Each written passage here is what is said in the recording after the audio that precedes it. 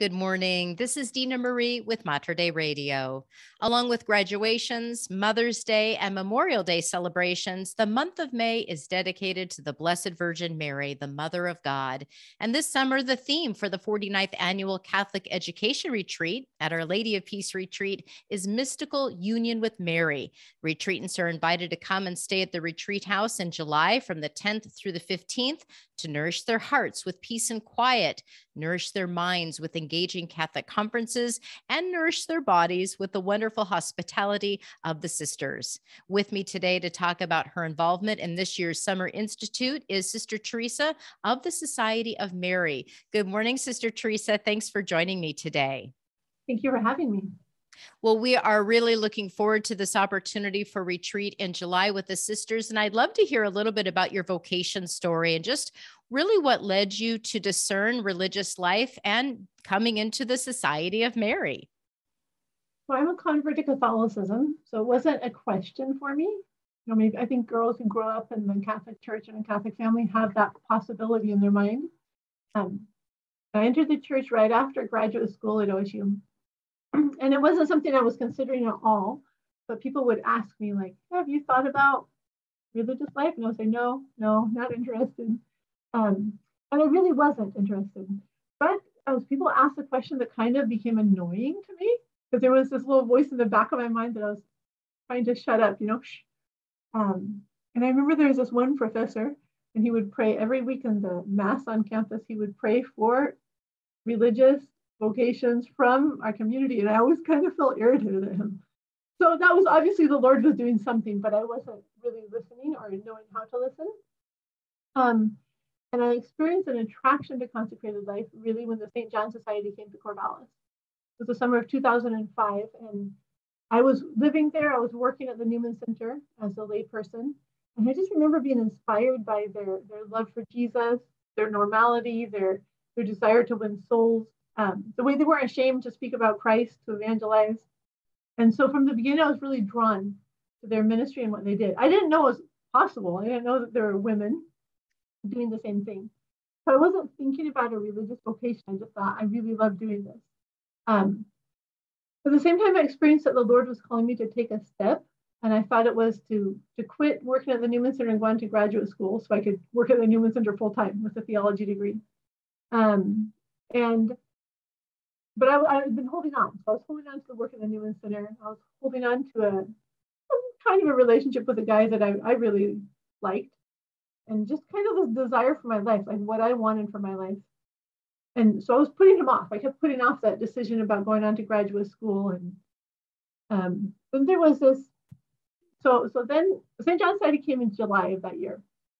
And I remember just being impressed by them from the beginning. And in November, their two founding priests came up.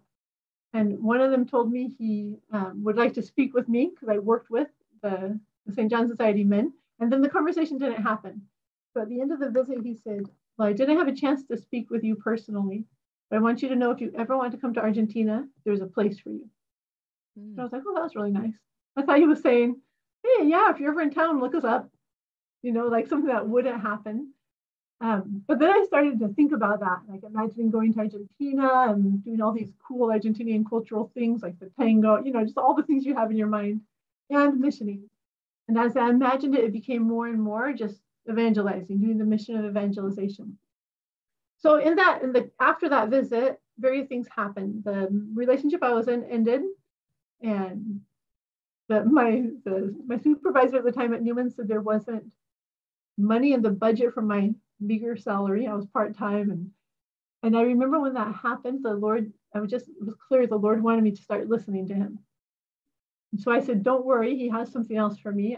And I started going to adoration every day and just saying, I don't know how to hear you.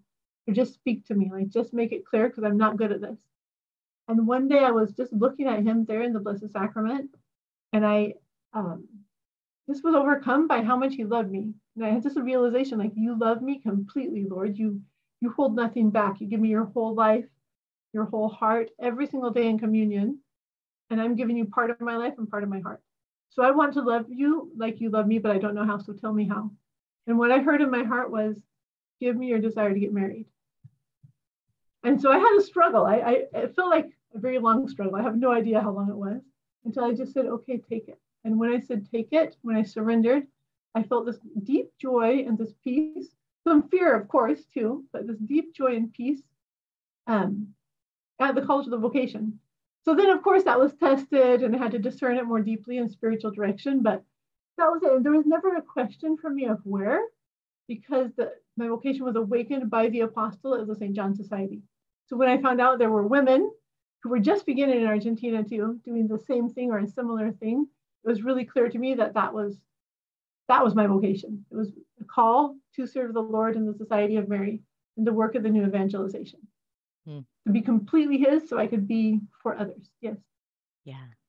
What a great thing to hear, sister. The seeds have been planted, and then that invitation. Well, if you think about coming to Argentina, and then I imagine you did so, you were able to go and spend time in Argentina, right? Right. So then after about a year of discernment, my first mission trip was to Mexico, was 2 weeks in Mexico. And that's where the Lord really confirmed my vocation.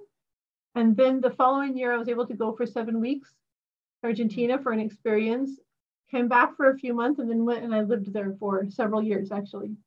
So my beginning, I entered the Society of Mary in Argentina. We weren't in the States yet. There was one house in Argentina. Yeah. And I think what a great lesson about adoration, sister, that spending that quiet time listening, not talking, not saying all of these things to the Lord, but also that word surrender that you mentioned. And I know archbishops mentioned that surrender novena, so much of Jesus, I surrender it to you. Right. Right. Because He knows what He created us for. Yeah. And you said yes. And we are so grateful. We are so grateful. And I can just see the joy in the hearts of Jesus and Mary because of that. Yes. Sister Teresa is with us. She's going to be one of several speakers at the retreat at Our Lady of Peace in July. Actually, it's a summer institute, a full week, and we're looking forward to having her come and the Society of Mary being present. If you could describe a little bit, since the community has grown and it's such a new community, it's so beautiful, just describe a little bit about some of the different activities that you do here within the Archdiocese of Portland. So we're kind of all over the place. One of our sisters is currently serving at the OSU Newman Center, in the campus ministry there. So she goes down from our house in West Lynn a few days a week. And other apostolic endeavors in Corvallis area. I serve at St. Michael the Archangel in downtown Portland, liturgy coordinator, but I do many things, work with our Mercy missionaries and our various programs of evangelization, and also on the pastoral council for the Archbishop. And then all of the sisters have some role in our San Juan Diego program, which is for the Hispanic community. And we just had our Congreso with them, which is a gathering of all the communities there were 1,500 people there. So that was a huge, beautiful event, the fruit of many years of work and sowing. And then several of us are teaching theology at Central Catholic. Actually, this year they had a teacher quit, and so we got called in to be like permanent subs for the rest of the year. And then we recently opened the Old River Pastoral Center for the new evangelization in West Lynn, Oregon. And that's where we sisters are residing. It's an apostle of the St. John Society, which we share with them. And there we have Sunday masses and the high school program, which is the first time we're doing it in the States, an outreach program for high school students called Cenaculo. And we had the first retreat for them in Holy Week, and there's about 20 some students, I think, participating each week in the weekly meetings. Yeah, that's the bulk of what we're doing. That's just a little bit. And there's so much. It's so beautiful. And I love the mission of evangelization and really reaching into the heart and bringing those relationships together in community, but most importantly, the relationship with Jesus Christ. Sister Teresa, I want to ask you more about your talks because they're going to be surrounded about Mary. Will you stay with me? We're coming up to a break, but we'll get back on the other side of the break and continue our conversation. Of course.